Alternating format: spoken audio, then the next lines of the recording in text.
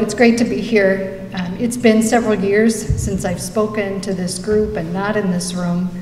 And then it was to talk about our response to the flood of 2008 and our efforts to recover. And then I talked about adversity and hope, and surprisingly, today I will also talk about adversity and hope and what it means to our children and to all of us in the community.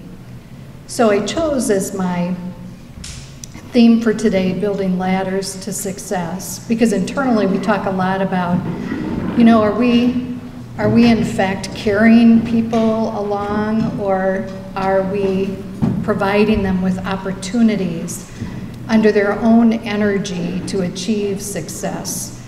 And ladders seem to be an important and a useful image for us as we talked about that. And some of you might ask, are you here because it's buy four, get one free when Dave does the education programming? But United Way does have a voice around education more than ever before. Most of you probably know us as a fundraiser, especially in the fall, and you see us coming, you know exactly what we're up to. But United Way has been committed for almost 100 years to improving the well-being of our community. And well-being, one of the key pillars, is education. And what we know from our experience over the last almost 100 years, but particularly our learning in the last 10, is that our current strategies aren't sufficient. We have put millions of dollars into services along with our partners to help children succeed. I will figure this out, by the way. Probably just as I'm finishing, I will not make that sound anymore. So how do we help kids succeed? Because we are not changing the trends in our community. And we're working, all of us are working hard. United Way serves people living in 6 counties, over 100,000 people, and works with more than 40 different community partners. It doesn't get much better than that. People are willing to work together and try hard, but we're not making the progress that we believe in for kids. And so what else do we need to do differently? And let's be clear too, that what we're talking about for kids, whether I'm talking about it or Dave's talking about it or anyone else in the education field, is that our children have the ability to be successful in school, in work, and life. They can make a living wage. They can have the choices that they want. They can support their families. So everything we're talking about today is focused on that. And there's vast agreement on the rungs in the ladder. So all of us need essentially the same steps or phases in our progress towards that success. The first one is early language and literacy. Do we have the skills we need when we get to kindergarten to start out and succeed in that environment? By the time we get to 3rd or 4th grade, do we make a transition from learning to read to reading to learn? It's a key transition for our kids, and it's why you hear us talk about 4th grade reading proficiency all the time. And then by the time we get to middle school, do we have some expectation, some belief about ourselves that we're gonna go beyond high school, that we're gonna pursue some post-secondary education? While we're in high school, do we advance in math and in science? Are we on track? Are we getting ready for college? And along the way, are we engaged in the community and in our school? Is there more to us than just one dimension? If we achieve most of these rungs, it is very likely that we will succeed in post-secondary education and finding our way to a good job and a healthy life. So part of United Way's journey over the last few years, as we have evolved our sense of ourselves beyond being a funder to being a solution seeker, is that we needed to learn, first of all, how are kids doing? So I'm going to share with you a couple statistics today. Not that we're going to spend a lot of time on it, but I want to set the context for what it is that we need to work on together as a community. Remember that first rung in the ladder was early language and literacy. And what's important for us in choosing effective solutions is to be clear about who has the most to gain, who's struggling the most, who hurts the most, who's furthest away from the goal. And so in all of these cases, I'll be talking about low-income children, typically children who live in families that make less than 2 times the federal poverty guideline. That's our target population. So research shows us that low-income kids often enter kindergarten with having heard 30 million fewer words. That's the vast difference in the amount of language and conversation and interaction in the households. It is a huge gap. Also, we know, and this is a Cedar Rapids statistic, largely because we have most access to data about Cedar Rapids, but 47% of our low-income children, so almost 1 in 2, aren't proficient in reading at 4th grade. This is last year's results. So if I had 2 children standing up here with me, 1 would be not likely to be reading at grade level. Also for Iowa, we have the challenge of ranking 50th in the nation for the graduation rate for Black boys. This is a Schott Foundation study based on data from 2010. Contrast this with a Gazette headline from February of 2013, which announced that Iowa has one of the leading graduation rates in the nation. So we do have great results for some, but not for all. And then when we think about the living conditions of our youngest residents in our area, a recent point-in-time study told us that 50% of the homeless in the Cedar Rapids area are children under the age of 18. This also mirrors the statistics from the 2010-2011 school year, where Cedar Rapids School District had seen the number of free and reduced price lunch eligible children grow to 50%. So food and shelter are important basic needs for our children to establish stability and reliability and safety, and we have a lot of vulnerable children in that area. And so we all know this statement is nothing new to anyone. We all know that what happens to us when we're young has a tremendous impact on who we become as we grow older. And I'm going to talk about 2 very important aspects of that. One, adversity, and the second is hope. And this is part of our learning as well. So we know what's not going well for our children. Now we need to understand, how do we make it go better for our children? And what are the aspects we need to pay attention to? So we learned about a landmark study called the Adverse Childhood Experiences Study. The results were published in the late 90s. And what it determined was that for all of us, irrespective of income, ethnicity, geography, it didn't matter, that if we experienced certain traumas, that it had lifelong impacts on our health outcomes, risk behaviors, and our ability to succeed, particularly in school and work. So here are the 10 common traumas. None of these will surprise you. Abuse, neglect, and dysfunction. And key here is that this is not typically a one-time experience, but a repetitive experience that results in feelings of powerlessness, constant state of alert, children who are never safe, okay? And the other thing I would say to you is that while we often tend to lock on to childhood abuse, that in fact childhood neglect, so the failure to provide care, emotional or physical, and substance abuse and mental illness in our community actually are some of the most compelling statistics we've seen. And one of the doctors who did the research behind this study said that he believes from a public health perspective that mental illness and substance abuse are the public health epidemics of our time, leading to truly negative outcomes for children. So this study was a 10-year study, a partnership between the Centers for Disease Control and Kaiser Permanente.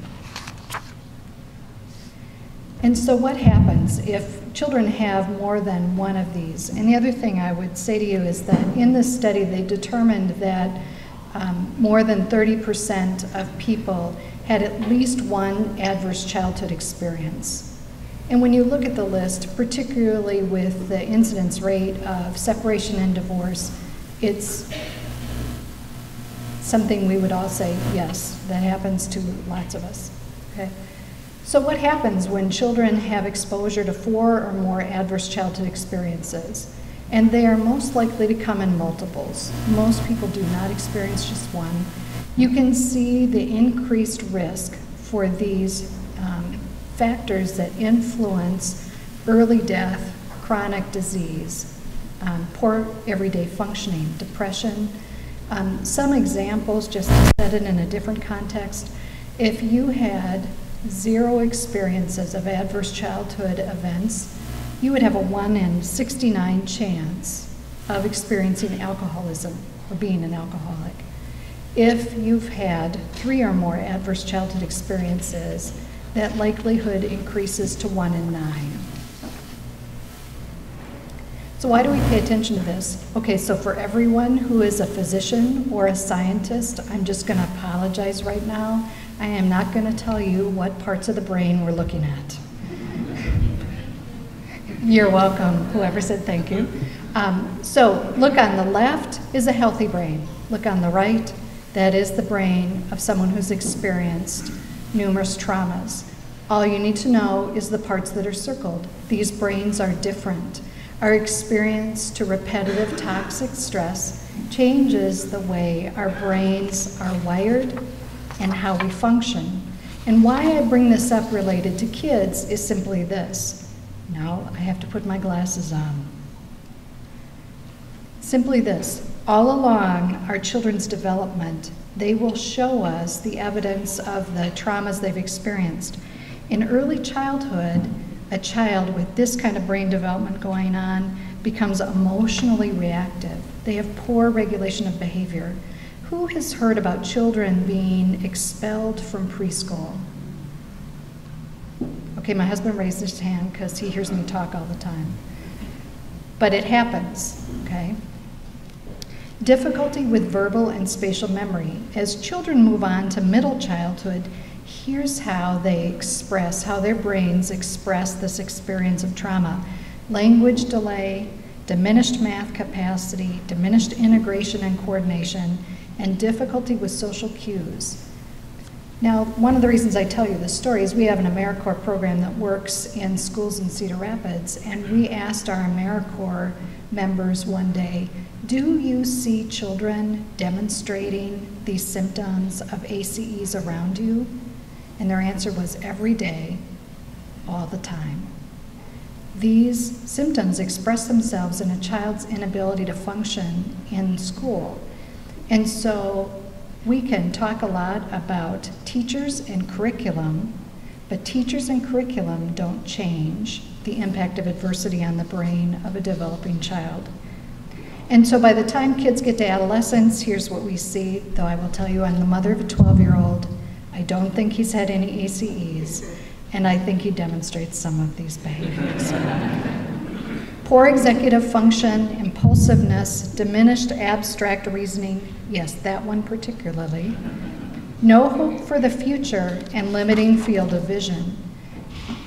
So these experiences have profound impacts. Washington State, and they've been working on these issues for more than 10 years, did a study of school children and discovered that in the average classroom of 30 kids, 10 of those children would have 4 or more ACEs. So 30% of that classroom would be impacted. And their research shows that ACEs are the greatest single predictor for health, attendance, and behavior, and the second strongest predictor for academic failure after special education. So now I've totally depressed you. Now we're going to head in the opposite direction. And the reason I'm talking about this too is because the role of United Way is not to be in the shoes of educators, talking about curriculum and teachers and length of school day. our relationships and our position in the community are best suited to talk about that social-emotional ground that those children are growing in, the social-emotional ground that those ladders are standing on. If that ground is uneven or muddy, those ladders won't stand up. So what is it that those children need, in addition to quality learning experiences that will help them succeed? So the next thing we learned about is hope. And we're not as far along here as we are in our understanding of adversity, but if you want to learn more about this, Google the Gallup student poll. Gallup has been doing some research, begun about 4 years ago, 5 years ago, on hope, well-being, and engagement, and how it impacts outcomes for children, and what they found. And I won't spend a lot of time on this today, but here's the compelling information that we discovered that we think matters to us as a community, and particularly for the agencies that United Way partners with. That hope, which is the ideas and the energy we have for the future, drives attendance, credits earned, and GPA. And that hope predicts GPA, retention in college, and the scores, the hope scores on the Gallup student poll are more predictive of college success than our high school GPA, SAT, and ACT. So we need to be balanced as a community and our strategies to help kids succeed. It means that if we're going to put the rungs back in the ladder, it's not just about teachers and curriculum and time in school. It's about relationships and human capital. And those things that happen inside of us, our ability to imagine something different about our future. So how do we make sure that our kids and families have the skills and resilience they need to be successful in the future? I'm going to talk briefly about some projects that United Way has launched in partnership with other agencies in the community. First of all, I just like this picture. So if I depressed you earlier, I think I get brownie points for the cute girl laughing. But the whole point of Read Ahead, Read Every Day, is little ones beginning at birth get books. Their parents come in to the WIC clinic, they pick up benefits, they spend 10 minutes with a wonderful literacy coach who encourages the parents, and they get new things to read and new activities. And also these children are assessed at 6-month intervals. And our early successes with hundreds of children have shown us that 90% of these children, after the first year of the project, are on track developmentally. And when we find children that aren't on track, we're able to refer them to appropriate community resources. And there are more stories, but I don't have that much time because my husband is holding up, his fingers. So one of the next strategies, so we're trying to take a lifespan approach. So beginning at birth, filling a really big hole in our service array, we do Read Ahead. Then we move on to supporting children in early elementary and then on into middle school. So in Grantwood Elementary and McKinley last year, we launched a program with AmeriCorps providing tutoring and STEM activities for children. And the good news there is they were able to support over 300 children with over 2,000 hours of tutoring, and more than half of the children that received this support were able to achieve grade level or better performance by the end of the year. And they were under grade level at the beginning of the year. And then I don't have a slide for this one, but many of you have probably heard about the K-PACE program at Kirkwood Community College, Career Pathways. So we continue on with our investments in supportive strategies, helping families, low income, low educational attainment parents achieve skills and credentials to increase their income as they continue their journey in life. So there's a lot we can do together, and a lot of what I've told you about today is about statistics. The stories I haven't told you are about the human element that are part of the answer here. With Read Ahead, one of the key stories is of a 17-year-old dad with a 5-day-old baby girl who came into the WIC clinic for their very first visit, and Diana sat with them and talked to them about reading and making eye contact and engaging with their little one. And the dad said to Diana, "But I didn't even know she could hear me." So sometimes what we're changing is not anything more than a lack of knowledge. And when we encourage parents to find their own strengths, that is a lifelong gift, and we're beginning that. And with Youth Achievement Corps, I sat in a meeting with staff from Grantwood Elementary the other day, and more than the stories of children being at grade level at the end of the year, I heard stories about Mr. Edwards holding the hand of a little girl every day walking around the track during recess, and about a little tiny girl, kindergartner, walking with big, tall Mr. Edwards, telling her story in the hallway. Those are the encouraging elements. In all of the projects that we have launched, it is about people and relationships and networks of support. It is about that intangible element of belief. Sometimes we need someone in our lives who sees the possibility and can hold it for us before we can. Those are the kinds of projects that we're engaged in the community.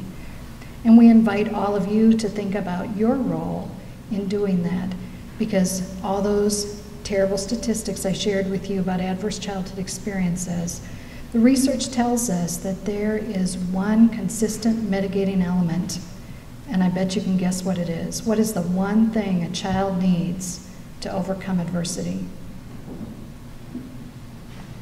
Somebody shout at me.